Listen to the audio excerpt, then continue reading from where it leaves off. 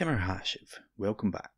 Today we're going to look at how to paint fabric texture using more of a Spanish approach. It's a neat way of painting and you can get some smart effects with it, so I hope you try it out. We'll start off by taking a bit of scale colour Caribbean blue and making it lighter with some white sands. Then we're going to desaturate that by adding a small touch of black, making it more of a greyish tone. Use that to lay down an even base coat on the socks. Once you've finished the base coat, it should look something like this. Alright, so next we're going to create a transition on the palette by mixing a bit of white sands into our base coat and drawing it across the palette so that we get this range of values from dark to light. Once you have that, begin by taking a light colour from near the start of your gradient and we'll apply that onto the areas that would be catching the light. So on the back of the calf, and the little bone that sticks out at the ankle, I think that's also called the ankle bone, and along the front of the shin. Then we'll paint the top part of the socks where they're folded over, being careful to leave the base colour showing in any spots where we want to create a shadow. When you're doing this, try to leave a dark line around the top. That will help to separate them from the skin of the legs. So this is going to be one of those methods where everything seems to be going wrong until the final step, so don't worry if you think things are looking bad as we progress through the layers. It's all going to come together at the end, you just need to trust the process. Once we have that in place, we can take some of that highlight colour, still with a fairly thin consistency, and we'll use fairly rough stippling to blend out the edges.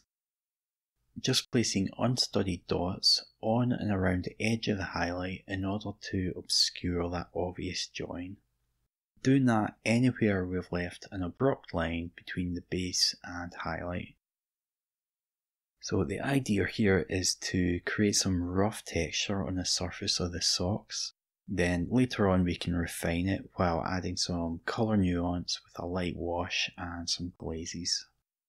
The idea is to keep going back to your gradient each time taking a lighter colour, slowly working your way towards the end where you'll be adding your final layers.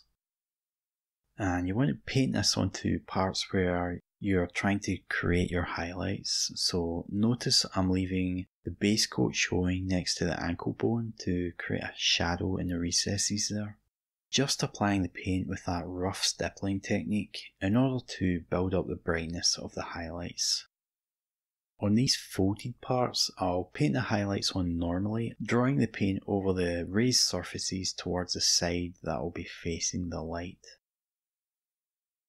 When you're applying the stippling, don't worry about keeping the dots really small and controlled, just slap them on. These are going to be wool socks, and wool has quite a heavy looking texture to it, so you can make your dots fairly large and still get a good effect. Building up the brightness of the colour by layering on lots of indistinct rough dots, lightly tapping the surface with the end of the brush. Keeping the paint quite thin so we can better control the transparency of the layer. Adding more dots in the same spot will make it less transparent. However, try not to overlap too many dots while the paint is still wet, or you run the risk of overworking the surface and creating unsightly lumps of texture. So just be mindful about that and allow the paint to dry before getting carried away with adding more dots. As I said at the start, it will look pretty ropey at this stage while you're building up the highlights, but things are going to make a lot more sense once we apply a bit of colour over the top. So don't stress if you're trying this out yourself and you don't think it's working out quite how you thought it would. Wait till you finish, then you can start to worry. Everybody panic! Oh my god! Try and keep an eye out for areas where the transition appears very step-like, and by that I mean where you can see where one colour ends and another begins. You want to reduce that as much as you can so that you have more of a feel of the colours simply flowing gradually from one to another. Try to avoid abrupt jumps. So when you see that happening, add some dots around the edge of those areas, allowing them to spread out as you move further away from that step or edge. In this way, you can work out quite a good gradient moving from dark to light. Even if the surface looks a little rough, if you can get that slow movement through the layers, you're on the right track.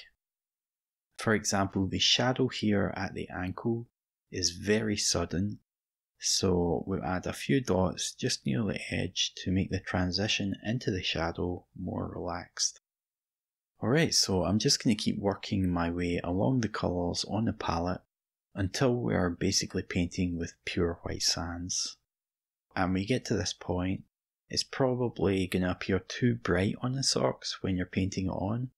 But again, don't worry about that. We're going to be adding some glazes on top of this later. So this brightness will actually get reduced down quite a lot. So you actually want to push your highlights up a bit higher than you would normally. That way, when we come to add our colour over the top, they are going to dull down to where we do want them to be.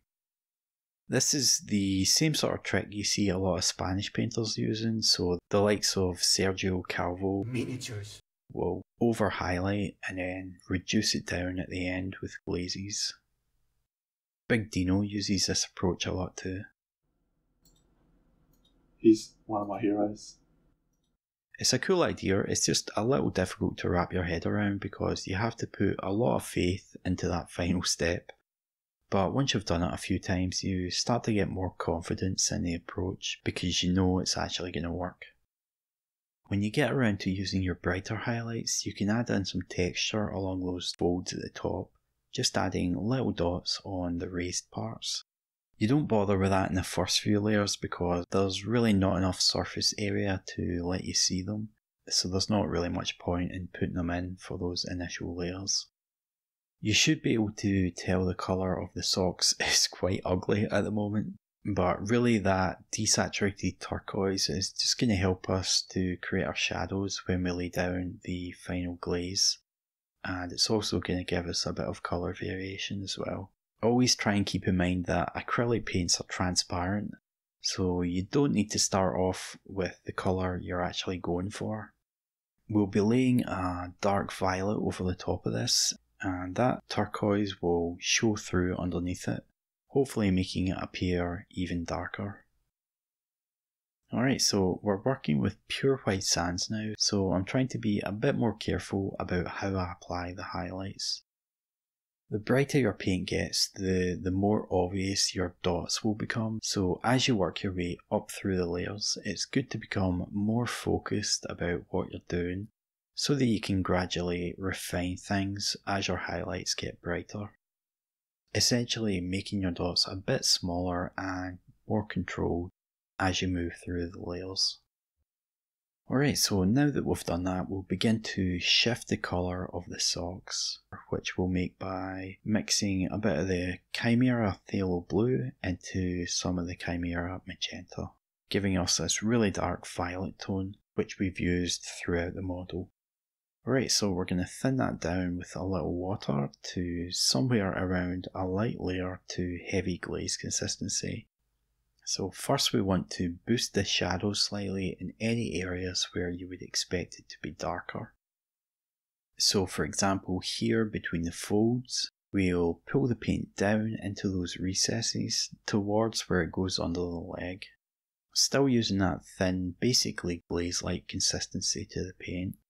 I'll also target those shadow areas around the ankle bones.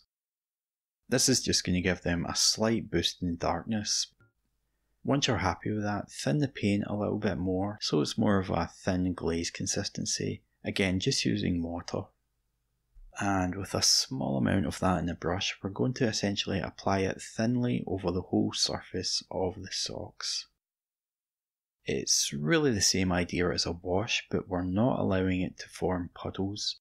We're keeping it thin, allowing the glaze to lightly tint the surface. That should make the shadows a bit darker, while also reducing the highlights slightly, as well as shifting the colour of the socks more towards a light violet tone. It'll also even out some of your texture as well, so if it's a bit rough looking, this is going to help to soften it out. Most people working with this process tend to use an airbrush for this part, but I'm still a bit rubbish at using it, so I'll have to do this the old-fashioned way for now. When you're thinking about using glazes in this way, it's important that you remember the colour that you have on a palette isn't going to be the one that ends up on the model. It's just going to tint what's already there, so usually you have to overshoot the colour you're actually looking for. For example, if you wanted a light pink tint to the surface, you'd actually go for more of a vibrant red. In this case, we want a slightly muted violet, so we're starting with a very dark violet. Remember, you're only applying a thin layer, so you need to make the colour more intense than the one you're looking to create. Just apply this over a few thin layers until you get it to the intensity of colour you're looking for. I'm happy to stop at about 2 layers here. You can go back in and fuss about with it some more here and there if you want to alter the intensity in any spots. I'd be careful about adding too many layers though, it's pretty easy to end up making it look too dark. If you are going to do some tweaking though, I would advise on focusing more on the shadow areas than the highlights. In the next video, we'll look at how to paint the bowling shoes. Thanks again, bye for now.